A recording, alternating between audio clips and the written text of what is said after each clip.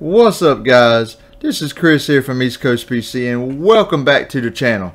Today we have Samsung's latest take on their T7 portable SSD. It's called the Samsung T7 Shield. This is the black 1TB version we have, and we got this portable SSD about 2 weeks ago, so we would have a way to easily transfer large files from one computer to another, or from our laptop to one of the other computers.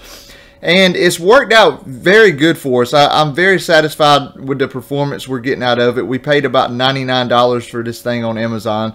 And today, basically, we're just going to go over some performance numbers for this thing. We did some synthetic benchmarking, and most importantly, we got some real-world numbers for you guys that would most likely affect each and every one of y'all watching this video, because, spoiler alert, the synthetic benchmarks definitely don't tell the full story. Before we get started, if there's anybody who is not subscribed to the channel, please hit that subscribe button, drop a like, comment, do all that good YouTube stuff. We appreciate each and every one of y'all so much. So with that out of the way, let's get started. Alright guys, so here we have our Samsung T7 Shield. As you guys can see, it has a black rubberized coating on it, and that's what makes this different from the original Samsung T7 portable SSD. On this end for connectivity, all we have is one USB Type-C 3.1 port rated for 10 gigabits per second, and one little LED indicator light to let us know when we are reading and writing to this drive.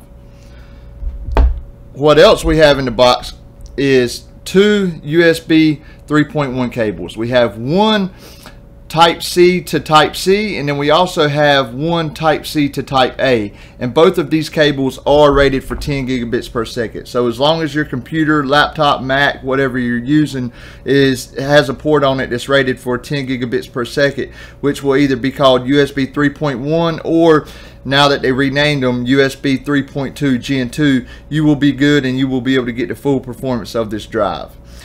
So let's talk a little bit about specifications. This drive is rated for 1050 megabytes per second for read speed, and it's also rated for 1000 megabytes per second for write speed. Now, we do not have any random read and write performance numbers directly from Samsung, unfortunately. I've looked around on the internet, and from everything I can tell, Samsung did not release no specifications for the random read and write performance of this drive. So we'll talk a little bit more about that in the performance in the next section. But one other thing I want to talk about here is what really makes this drive different. Like I said, is the black rubberized coating. It has a IP65 rating, and it is rated, it's fully dust proof, so you don't have to worry about any dust getting inside of it. And that's what the 6 is for in the IP65. As far as the 5 goes, it basically can only withstand low pressure jet streams of water, you know, maybe like some harder rain or something like that, but it cannot be submerged. Now, the biggest advantage to having this drive over the T7 or a lot of other portable SSDs is that it is drop proof. It's supposed to be drop proof up to 9.8 feet or 3 meters. Now, obviously, I haven't tested that with, you know, I paid almost $100 for this drive. We use it as a tool every day in the shop here, so I'm definitely not going to be testing that out. I'll leave that to some other YouTubers that, you know, buy things to destroy it for the sake of science. But it does really feel durable, you know, and hopefully it'll be a very durable SSD. Here's the other thing. It was almost the same exact price as the original T7 when I bought it. At the time of filming this video, it was between $105 and $110 at Best Buy and Amazon and stuff. But when I bought it, I paid $98.97 or something like that directly from Amazon. So I felt like it was a pretty good purchase. So with that out of the way, let's talk about some performance numbers. Alright guys, so the first thing we're going to be putting up on the screen for y'all to see is the Crystal Disk Mark benchmark. As y'all will see from these numbers that we're putting up, we did not quite get to the advertised read and write speeds of the drive that Samsung advertised, but we are so close that I definitely give this a pass. I've had very few drives that hit the exact number. I don't know if I've ever had a drive to hit the exact number that was advertised. I've always been very, very close. but we, as far as sequential reads and writes goes, we definitely get a pass.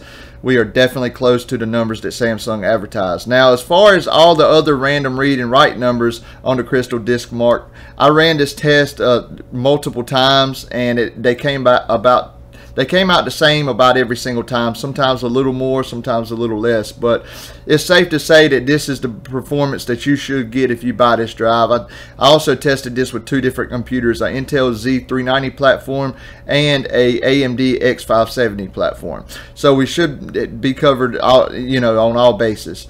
So I thought the performance numbers in the Crystal Disk Mark looked pretty good. So, but how is this thing going to perform in real world scenarios? Well, that's what we're going to take a look at now.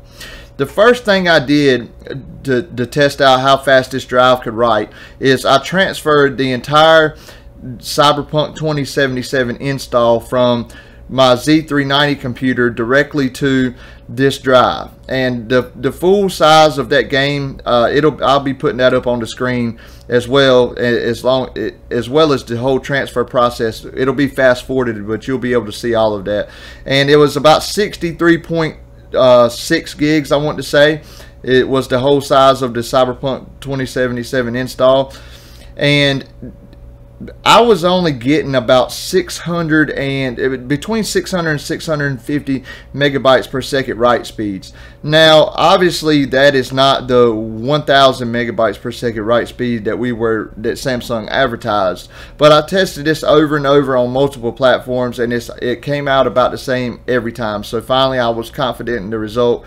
And but what do we think about that? Well, it's definitely not the advertised write speeds, and usually how these drives work. Now, one other thing I do want to note: this is a PCI Express NVMe drive inside of this portable SSD. It's not a SATA interface.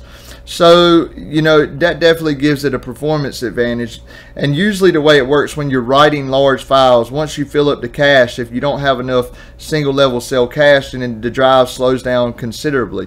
Now, once I got to that peak speed of about, most of the time it stayed in between 600 and 650, and a lot of times stayed around the 650 mark. It basically stayed there in that range the whole entire time once it got up to speed, which is a great thing, and that's very good performance. The only thing is, like I said, it's not what they advertised, but overall I still think it's a very good performing drive. And here's the other thing: it all depends on what type of files you're writing, where they're writing from, where they're going to. Now, we should not have any problems with my test systems, because everything that I was transferring these files to and back from, any computers that I'm transferring with are all with NVMe PCI Express drives. They're all very high quality, either Samsung 970 EVOs, WD Black SN850, or Samsung 980 Pros on the new AMD platform. So we definitely should not have any problems there. That's why I also wanted to test with two systems. So after I got done with that game, I said, okay, let me just do one more game for good measure. The next game we do is Far Cry 5. And with that game, it is 73 gigs even in total size. And once again, I got almost the exact same numbers, between 600 and 650 megabytes per second write speeds. And like I said, it is what it is. It's not the full write speed that Samsung advertised, but overall, I believe we transferred Cyberpunk 2077 in about 1 minute and 47 seconds. And it took just over 2 minutes, about 2 minutes and 3 seconds for Far Cry 5 to complete writing to the SSD. The next thing I wanted to test out here was how fast the drive could actually read a file or do a sequential read. And what I did to test is, I also wanted to test a smaller file. So I tested one of our recent YouTube videos, our Ryzen 7000 launch video. And the size of that file was 5.71 gigabytes. Now, that file, I reached a peak speed of just over 700 megabytes per second. That's how fast that I could write it to both of my other systems from this drive. So basically what was limiting us was how fast that drive could read it. And like I said, that was over 700 megabytes per second. We're going to be putting all that on the screen for you guys to see as well. Now, once again, we were between 600 and 650 writing to the drive, and now reading from the drive in a smaller file that you will probably be, you know, more likely to transfer day to day. We were only at about between 700 and 725. I don't think I crossed over 725, but like I said, it'll be on the screen. So between 700 and 725 megabytes per second sequential read speeds. Now, it's not that it's you know, bad performance. I'm still very happy with the drive, but it is not what Samsung advertised, and I cannot tell you exactly, you know, why you would have to go through and test hundreds of different types of files. And you know, it's just basically what I wanted to do in this review is transfer some large files, see how fast this drive could write, see if it thermal throttled. We didn't have any of those kind of problems. But when I was transferring large files from my Windows computers to and from this drive, I was not getting the sequential performance that Samsung had advertised.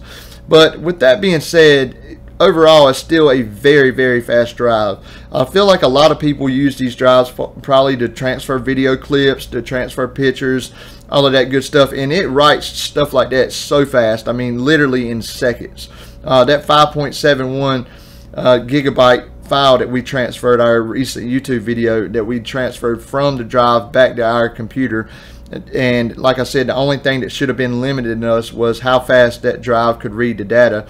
I mean, it literally transferred the whole file in seconds, and that was close to a 6 gig file. So for most everything, this drive is super fast, and I can highly recommend it. Now, there is a lot of other options on the market, and you know, that's something that you can look into, but for under $100 before tax for this drive, I just really like the durability of the drive, and it's become a very good tool for us here in the shop. Up until recently, since I quit using the external hard drive years ago, I have a lot of large USB 3.0 and USB 3.0 flash drives, and I had been using those a lot around here to transfer my videos, because a lot of times once I transfer stuff, I wasn't in that big of a hurry. But it got to the point where I'm doing so much, and you know, a lot of times I am pressed for time. And the biggest thing about flash drives like that, they cannot write even though they can write very fast, they only write very fast for a short amount of time. So if you're transferring 10 or 20 gigs, a lot of times they throttle and slow right down. They just cannot write very fast for long periods of time, and that's where this Samsung T7 Shield has really came in handy for us around the shop. So with that being said, I feel like I can fully recommend the drive. Like I said, doing large transfers, sequential reads and writes, we didn't get to the numbers that Samsung advertised with the specific files types that I was testing. And I do think I did a pretty good job of testing the regular types of files that a lot of people will be using day to day. And like I said, also, if you're just transferring video clips that are, or full-size videos that are 3, 4, 5, 6, 7 gigs, and you know, high megapixel pictures and stuff like that, high-res pictures, this thing will transfer those types of files in literally seconds. It's extremely fast, and I feel like I can recommend this drive for anybody that needs a good, solid, durable. That's the biggest thing about this drive. If you don't want something that's durable, then there's so many other options. But with this being highly rated for durability, I really like that, and that's one of the things that drew me to this drive. Alright guys, so that's going to about wrap this review up. For anybody still watching this video, and I hope it's most of you, I want to thank each and every one of y'all. If there's anybody who is not subscribed to the channel, please hit that subscribe button, drop a like, comment, do all that good YouTube stuff. We appreciate each and every one of y'all so much, and we will see y'all soon.